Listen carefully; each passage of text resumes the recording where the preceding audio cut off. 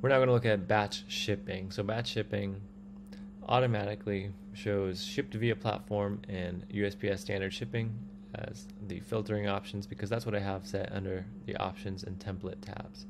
Now if I have urgent stuff, I can filter. Right now I have nothing urgent. It's the weekend and they don't really send out these urgent messages on the weekend. So I can filter by all these different things. Let's say I did pre-orders or shipping label unprinted. Let's see how many I've got to print today. 285. It is Sunday and I've got a lot to do today still. It's a lot of work if you're successful, so be prepared because they're honestly like just heavily pushing TikTok shop content right now. Okay, we're gonna unclick that. I'm gonna show you how I filter. I have two products, two SKUs of a single product, and I go here. I'm going to show you the orders tab real quick. We're going to have a separate video for this, but under the manage orders tab, I can see at a glance I have 288 awaiting shipment. Okay, and I have 4 awaiting collections. That means I have 288 labels I have not yet printed. Okay, that's what that means. And I can go here and I can individually say arrange shipment. Now if you don't see this arrange shipment thing, that's because your shipping options, you probably have ship by seller set as preferred. If you have ship via platform set as preferred, then when you're under the manage orders tab, you will see the option to print. Okay, let's sort. We gotta sort by awaiting shipment. You can you can see arrange shipment, and we'll show you how to individually buy orders on this tab in the next video. But right now, shipping, batch shipping. This is what I do first when I go into here. I sort by one item, one package. You can sort by any of these things, but I'm going to choose one item, one package.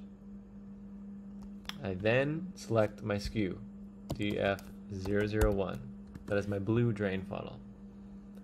Now I have 112 single blue drain funnels. Why do I do this?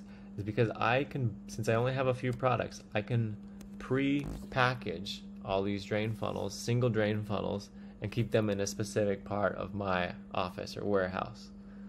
And that way, when I get orders, I just slap a label on. Okay, this allows me to do things a lot quicker. I'm not sure why the color of my screen just changed. That was weird. But anyway, you can see I have 112 orders that are all single aqua drain funnels. And you can see different people paid $15, some people paid $10.49. That is because different people see different discounts based on, you know, how many times they bought something on TikTok Shop. Okay, now I can select 50. This is filtered, also not filtered, but arranged by oldest first. So if I click that button, it selects those 50 orders. The max amount you can see in one page is 50, and I recommend you just use that. And you can either say filter by, or you can arrange for filtered packages to be printed. I don't recommend you use this button because there is an error in the system where if that fails, you basically don't have an easy way to reprint those failed labels. Whereas if you choose selected by, then if a label fails to print, you have an easy way to reprint the failed shipping labels. Now here you're going to avoid all that failure stuff by if you just follow this advice. Let it load for like 5 seconds, 10 seconds, hit next. And I think this is the part. Once you hit confirm, give it a second. If you go right away and click something here before this screen loads, then you're going to end up with failed shipping labels because you didn't give the system enough time to process. Okay, now that we let it process for 5 seconds, you hit generate documents. You can print with packing slip and shipping label, which means it'll print a shipping label and it'll print a packing slip that says what is in that order. Or since I know these are all single blue drain funnels, I can just go ahead and say print shipping label, avoid the packing slip because I know they're all, you know, blue singles. And then I just take all those labels and put them on my packages that I've already made. So this will create a new tab with, well, it'll be 50 orders. And so I can say Command P, print those on my Rollo printer. I definitely recommend you get a thermal label printer if you're gonna, if you're expecting a lot of orders. And I'm gonna have to blur out this right here, but that's how you do it. So I'm gonna print that actually right now.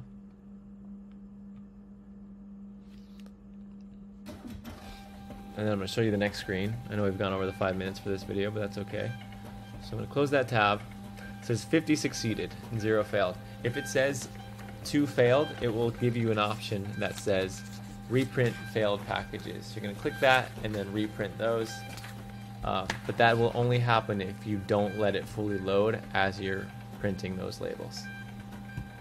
Again, I would steer away from, picking the arrange for filtered packages, because if a label fails to print here, you're gonna have a really tough time figuring out what didn't print, because it will take the orders out of this area and it'll act like you already printed them, but you won't be able to easily find out which ones didn't actually print. Okay, I'm printing out the labels right now. In the next video we will go over orders